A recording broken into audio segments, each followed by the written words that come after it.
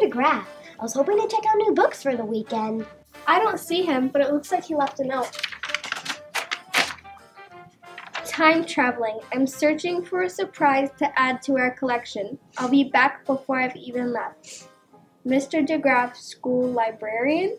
Time traveling? What does that mean? I don't know. It's a mystery. Mystery, you say? Sounds like you could use some help.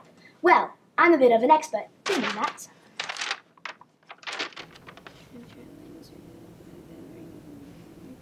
Time traveling, of course. That means he's delivering clocks to classrooms. It's elementary, of course. The game is afoot.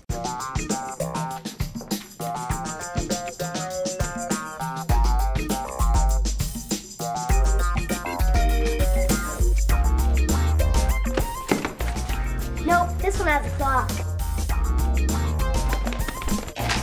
He's not in here either.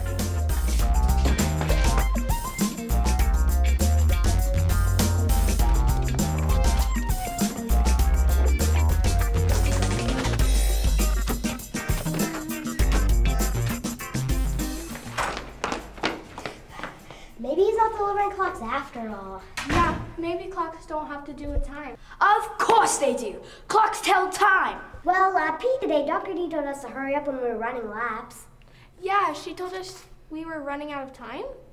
Right. She needs new stopwatches to time you guys. That's where we will find your watch-delivering librarian. To the courts!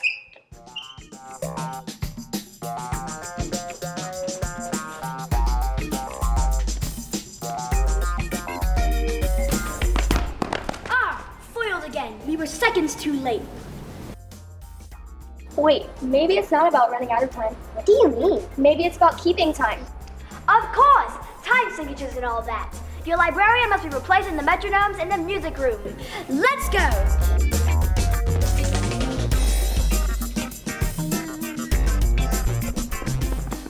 Clever man! He is staying one step ahead of us. We will get him next time. Well, maybe that's not what he meant by time. Oh, just this morning I heard Mr. Russell say it was time for a change in the library. Aha! He saves the best for last. Back to the library, we'll find your missing librarian.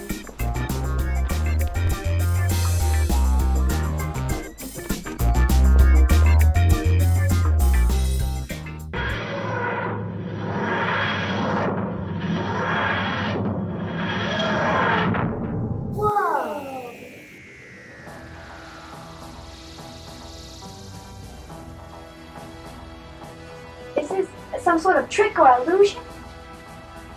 What is this contraption? It's my TARDIS, What's a TARDIS? my time and relative dimensions in space machine. TARDIS for short. It's how I travel through time, of course. Time travel? That's not possible. Actually, it's quite elementary, I assure you. Elementary. That's usually my line. Who are you anyway? I'm the doctor. Mr. DeGraff, where did you and the doctor go? Well, we travel back in time to the early 1900s to meet Sir Arthur Conan Doyle. Isn't that amazing? Wow, cool. He's an old friend of mine who wrote a wonderful collection of books about a detective named Sherlock Holmes. He's become quite famous, so Mr. DeGraff here wanted to add his books into your library. Fascinating. Those sound like the works of a brilliant writer. Here, maybe you should read this first.